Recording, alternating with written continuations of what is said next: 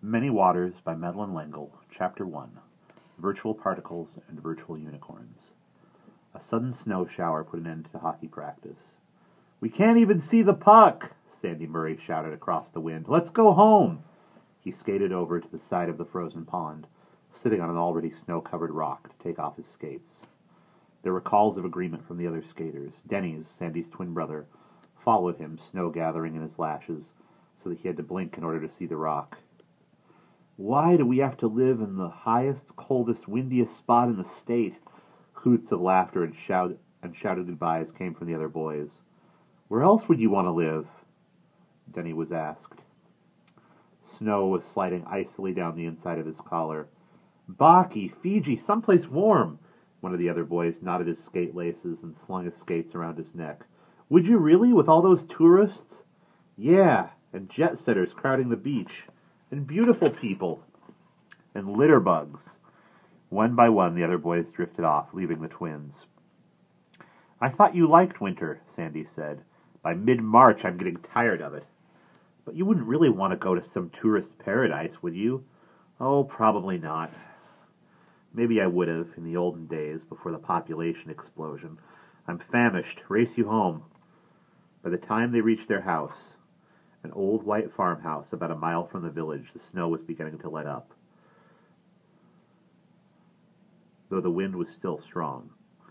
They went in through the garage, past their mother's lab, pulling off their windbreakers. They threw them at hooks and burst into the kitchen.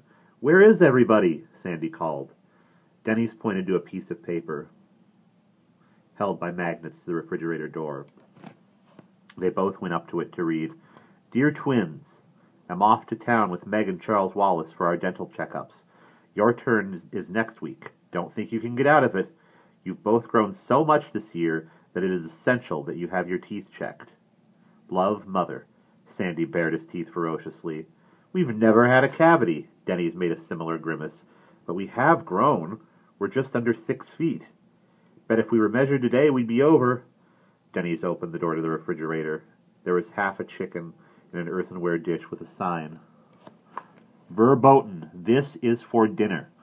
Sandy's pulled out the meat keeper. "Ham all right?" "Sure, with cheese and mustard and sliced olives and ketchup and pickles. No tomatoes here. Bet you Meg made herself a BLT. There's lots of liverwurst. Mother likes that. Yuck. It's okay with cream cheese and onion." They put their various ingredients on the kitchen counter and cut thick slices of bread fresh from the oven. Denny's peered in to sniff apples slowly baking. Sandy looked over to the kitchen table where Meg had spread out her books and papers. "She's taken more than her fair share of the table. She's in college," Denny's defended. "We don't have as much homework as she does." "Yeah, I'd hate that long commute every day." "She likes to drive, and at least she gets home early." Denny's plucked his own books down on the big table. Sandy stood looking at one of Meg's open notebooks. "Hey, listen to this. Do you suppose we'll have this kind of junk when we're in college? It seems quite evident that there was definite prebiotic existence of protein ancestors of polymers, and that therefore the primary beings were not amino acids. I suppose she knows what she's writing about. I haven't the foggiest."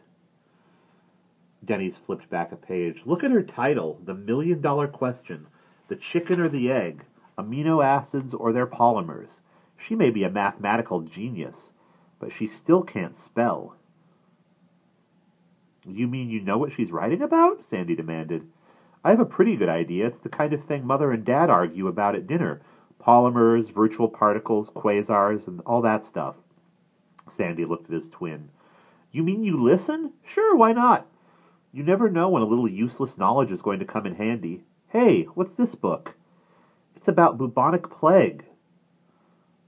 "I'm the one who wants to be a doctor." Sandy glanced over. "It's history, not medicine, Stoop." "Hey, why are lawyers never bitten by snakes?" Denny's asked. "I don't know, and I don't care." "Well, you're the one who wants to be a lawyer. Come on, why do lawyers never get bitten by snakes?" "I give up. Why do lawyers never get bitten by snakes?"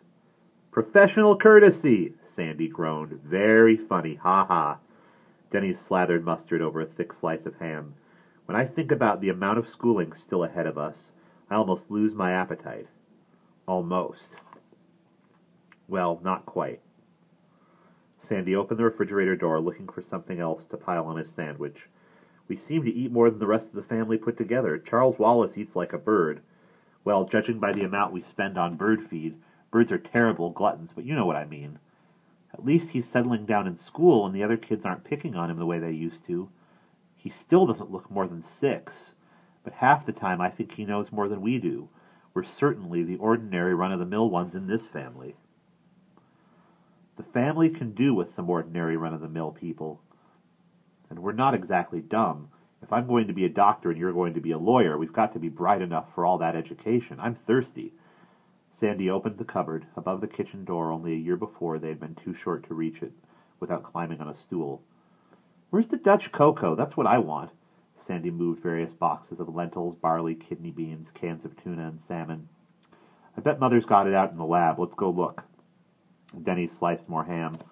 Sandy put a large dill pickle in his mouth. Let's finish making the sandwiches first. Food first, fine. With sandwiches an inch or more thick in their hands and full mouths, they went back out to the pantry and turned into the lab. In the early years of the century, when the house had been part of a working dairy farm, the lab had been used to keep milk, butter, eggs, and there was a large churn in one corner, which now served to hold a lamp. The work counter with the stone sink functioned as well for holding lab equipment as for milk and eggs. There was now a formidable-looking microscope, some strange equipment only their mother understood, and an old-fashioned Bunsen burner over which on a homemade tripod a black kettle was simmering. Sandy sniffed appreciatively. Stew! I think we're supposed to call it Boeuf Bourguignon. Sandy reached up to the shelf over the sink and pulled down a square red tin. Here's the cocoa. Mother and Dad like it at bedtime. When's Dad coming home? Denny's wanted to know. Tomorrow night, I think, Mother said. Sandy, his mouth full, held his hands out to the wood stove. If we had our driver's licenses, we could go to the airport to meet him. We're good drivers already, Denny's agreed. Sandy stuffed another large bite of sandwich into his mouth and left the warmth of the stove to wander to the far corner of the lab, where there was a not quite ordinary-looking computer. How long has Dad had this gizmo here? He put it in last week. Mother wasn't particularly pleased. Well, it is supposed to be her lab, Sandy said. What's he programming? Denny asked. He's usually pretty good about explaining, even though I don't understand most of it. Tessering and red-shifting and space-time continuum and stuff. Sandy stared at the keyboard, which had 8, rather than the usual 4 racks of keys. Half of these symbols are Greek. I mean, literally Greek. Denny's, ramming the last of his sandwich into his mouth, peered over his twin's shoulder. Well, I more or less get the usual science signs. That looks like Hebrew, and there's Cyrillic. I haven't the faintest idea what these keys are for. Sandy looked down at the lab floor, which consisted of large slabs of stone. There was a thick rug by the sink, and another in front of the shabby leather chair and reading lamp. I don't know how Mother stands this place in winter. She dresses like an Eskimo. Denny shivered, then put out one finger and tapped the standard keys of the computer. Take me someplace warm. Hey, I don't think we ought to mess with that, Sandy warned. What do you expect, a genie to pop up? Like the one in Aladdin and the magic lamp? This is just a computer, for heaven's sake. It can't do anything it isn't programmed to do. Okay, then. Sandy held his fingers over the keyboard. A lot of people think computers are alive. I mean, really, sort of like Aladdin's genie. He tapped out on the standard keys. Someplace warm and sparsely populated. Denny shouldered him aside, adding, low humidity. Sandy turned away from the odd computer. Let's make the cocoa. Sure. Denny's picked up the red tin, which he had set down on the counter. Since Mother's using the Bunsen burner, we'd better go back to the kitchen and make the cocoa. Okay, it's warmer there anyhow. I could do with another sandwich. If they've gone all the way into town, supper will probably be late. They left the lab, closing the door behind them. Hey! Sandy pointed. We didn't see this. There is a small note taped to the door. Experiment in progress. Please keep out. Uh-oh, hope we didn't upset anything. We better tell Mother when she gets back. Why didn't we see that note? We were busy stuffing our faces. Denny's crossed the hall and opened the kitchen door and was met with a blast of heat. Hey! He tried to step back, but Sandy was on his heels. Fire! Sandy shouted. Get the fire extinguisher. Too late. We better get out and... Denny's heard the kitchen door slam behind them. We've got to get out, Sandy yelled. I can't find the fire extinguisher. I can't find the walls. Denny's groped through a pervasive mist, his hands touching nothing. Came a great sonic boom, then absolute silence. Slowly, the mist began to clear away and dissipate. Hey! Sandy's changing voice cracked and snorted. What's going on? Denny's equally cracked voice followed. Where on earth? What happened? Was that an explosion? Hey! They looked around to see nothing familiar. No kitchen door, no kitchen, no fireplace with its fragrant logs, no table with its pot of brilliantly blooming geraniums, no ceiling strung with rows of red peppers and white garlic, no floor with the colorful braided rugs. They were standing on sand, burning white sand. Above them, the sun was in a sky so hot that it was no longer blue but had a bronze cast. There was nothing but sand and sky from horizon to horizon. Is the house all right? Sandy's voice shook. I don't think we went into the house at all. You don't think it was on fire? No, I think we opened the door and we were here. What about the mist and the sonic boom? And what about Dad's computer? Uh-oh, what are we going to do? Denny's voice strained out in a bass, soared, and cracked to a piercing treble. Don't panic, Sandy warned, but his voice trembled. Both boys looked around wildly. The brazen sunlight beat down on them. After the cold of snow and ice, the sudden heat was shocking. Small particles of mica in the sand caught the light and blazed up at them. Hey! Denny's voice cracked again. What are we going to do? Sandy tried to speak calmly. We're the ones who do things, remember? We just did something. Denny's was bitter. We just blew ourselves here wherever here is, Sandy agreed. Stupid. We were stupid, mucking around with an experiment in progress. Only we didn't know it was in progress. We should have stopped to think. Denny's looked around at sky and sand, both shimmering with heat. What do you suppose Dad was up to if we knew that? Space travel, tessering, getting past the speed of light, you know that. Anxiety made Denny's sharp. The sun beat down on Sandy's head, so that he reached up and wiped sweat from around his eyes. I wish we'd never thought of that, Dutch Coco.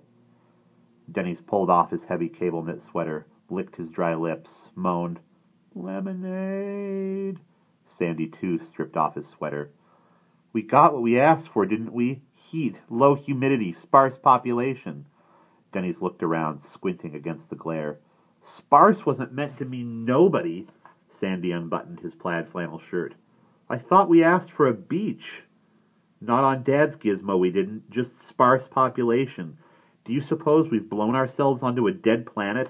One where the sun is going into its red giant phase before it blows up? Despite the intense heat, Sandy shivered, glanced at the sun, then quickly away. I think the sun in its red giant phase would be bigger.